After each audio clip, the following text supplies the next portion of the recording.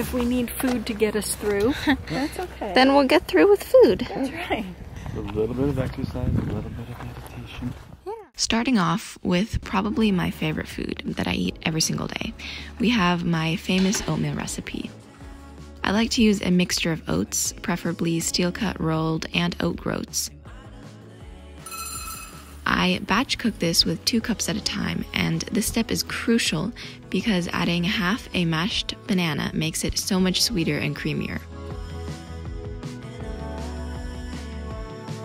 Another one of my favorite things to add is walnuts, but we were out when I was filming this, and these were the only nuts that I had, so I went to great lengths to make sure there was some crunch factor with these almonds.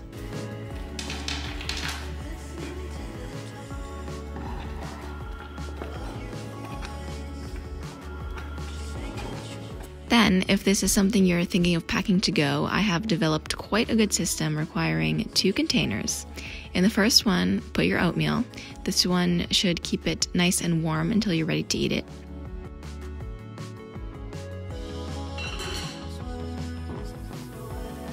And I also added a mixture of hemp, chia, and flax seeds, and also some chia seed pudding that I made a few days ago.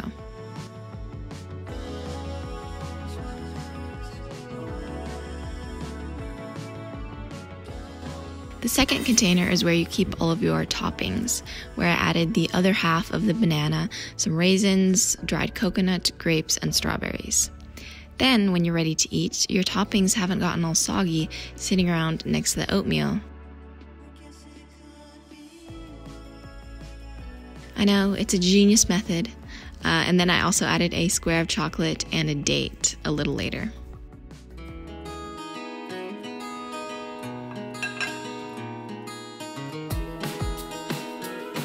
Next up, we have one of the easiest ways to make a sweet potato, which is literally wash it, cut it, and stick it in the oven at around 350 Fahrenheit for 30 to 40 minutes, and make sure to check and stir it at least once. You can also put it in the microwave if it's super hot and you don't really feel like turning on your oven.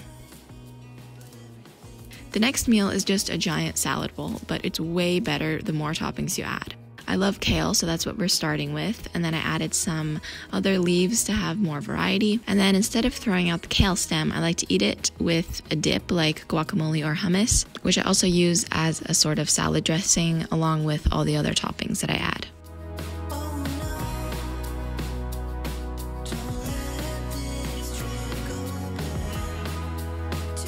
These are leftover mung beans, and this recipe is so good, so make sure to check the description for more information. Here are the sweet potato cubes that usually look better, but I was a bit distracted and came close to burning them, but I didn't, and they were still good.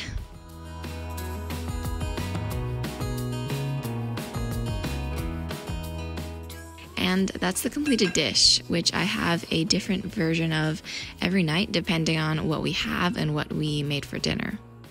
And chopsticks are the superior utensil, in my opinion.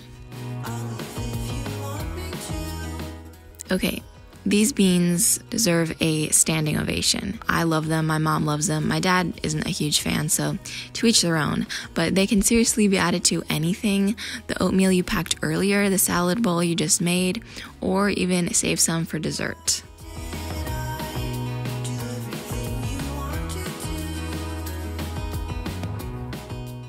My dad's bok choy gets a special shout out. The way we make most veggies is just sauteing some onion and garlic and then adding the veg once those have caramelized a bit. Here's one example of what a typical dinner looks like for us.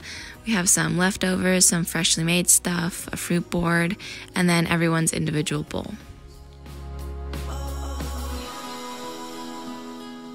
You'd think that I would have perfected the art of tofu making a lot earlier, but I've just recently figured out that baking it will maintain its shape a lot better than cooking it on a stovetop will. So I like to marinate mine in sesame oil, rice vinegar, and soy sauce, and then put them in the oven around 350 for 20 to 30 minutes, flipping them halfway so that both sides get equally cooked.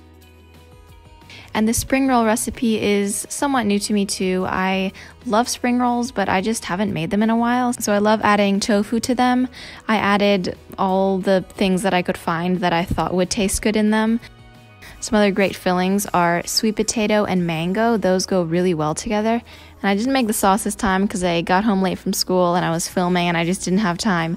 But to make a really great peanut sauce, you can combine peanut butter with water and mix it up until it's liquidy, and then dip the spring rolls in that, and it is absolutely delicious.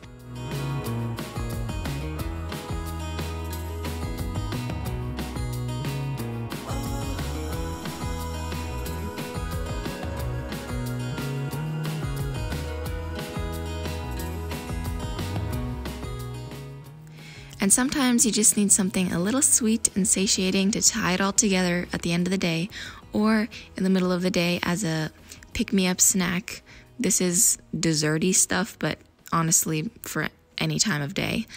We usually snack on fruit after finishing dinner, and as I said, literally for the entire day. Also, another great way to eat these beans is to mush them up with a sweetener. Here I tried date sugar, which wasn't as good as I was expecting, so I usually stick to erythritol. And one of my favorite desserts is a date with nut butter and nuts filling it. It's super satiating and all the different textures are just an impeccable combination. So I hope you got some inspiration of what you can pack, make, and eat, because good food is just incredible. My criteria for food is to always strive to eat what's going to make me feel my best physically and mentally, which is something a little different each day. I'd love to know what your favorite foods are. Please let me know down in the comments where we can keep this conversation going. Thanks so much, and I will see you in the next video.